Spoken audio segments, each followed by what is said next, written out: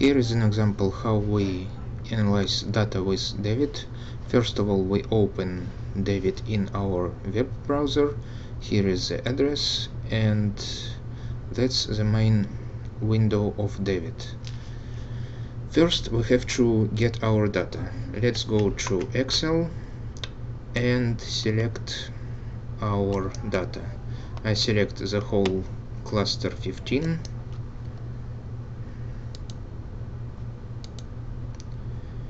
Copy it in clipboard and then go back to David.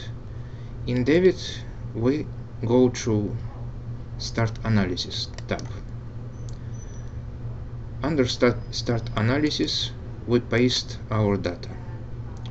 Then we specify that it's already Affymetrix ID, but actually we can select many different identifications, gene bank accession and others. But so far we leave it like this, Affymetrix ID, and we specify that this data is our gene list. We click Submit List.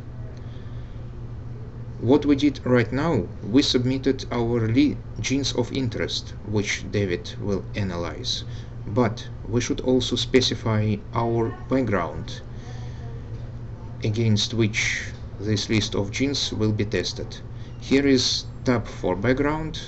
If I click here, David already has predefined background for Affymetrix. We open this, and in our case we use this background. Now everything set.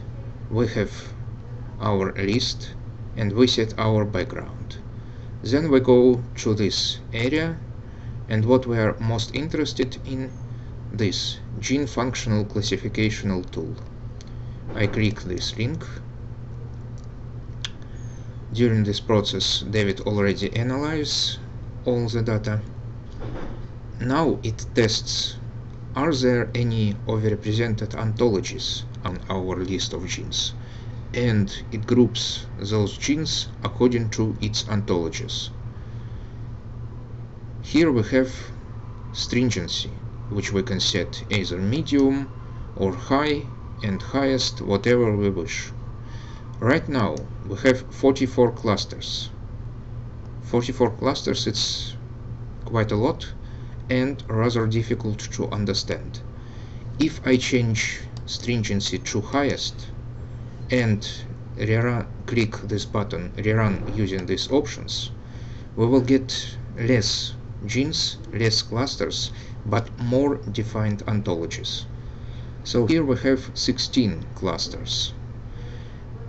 Among how those clusters should be looked at. Here we have a list of genes in the first cluster. This is Affymetrix ID, and those are gene definitions.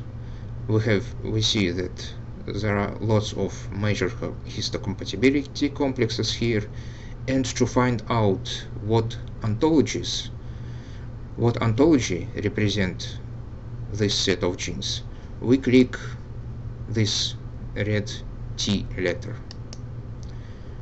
When we click here, David opens new window, and here it lists ontologies most overrepresented by those genes, and we can see that those genes overrepresented in antigen processing ontology. So that's the first. We can also look downwards. Those ontologies have less p-value, but it can give us more defined answer what those genes do. Here we can also see how many genes overrepresenting given ontology. We can see that there are some ontologies also represented by those 15 genes. They are overlap, of course, but we can see that antigen processing, presentation, immunoglobulin, and others ontologies, they end up actually to immune response, represented by MHC and especially class 1. So that's how one can find out ontology for a given cluster. If we go for next cluster, it's a very big cluster, but actually one can see it's also antigens, interleukins and others. I bet it will be also related to immune response. That's the advantage of this cluster. It gives us clear immune response signaling. And indeed, we have for this cluster immunoglobulin-like, immunoglobulin domain, immunoglobulin subtype, defense response. So it's pretty much the same ontology, but represented by different genes. And that's significant because this is highest stringency. We have major histocompatibility complex represent specifically antigen presentation and processing.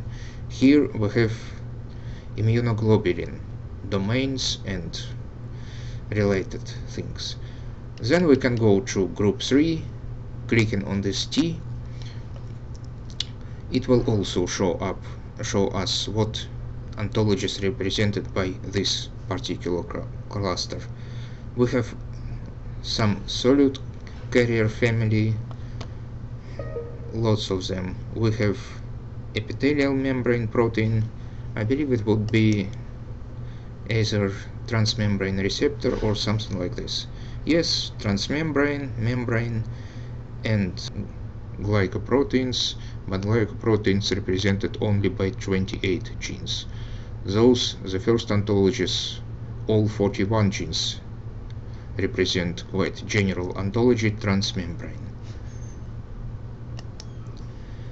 Another feature is related genes, RG. If I click here, it will show us the list of genes which might not be included in this class, but still significant. Here we can see 28 genes, but I believe it would be same 28 genes as here. Yes, or 27, it doesn't matter. This one show us cluster, ontological cluster by itself. It takes a while for David to load it because it's image generated by Java applet, but this is just general representation, genes in this cluster and corresponding ontologies. That's probably big cluster, that's why it takes so long. Here it is. Here we see clusters, intrinsic to membrane, integral to membrane, and so forth. And here we can see gene names. And we can see that all those genes overrepresented among these ontologies. That's how one shall look at this. We can adjust stringency even higher, but that's most comprehensive and we will not deal more with it.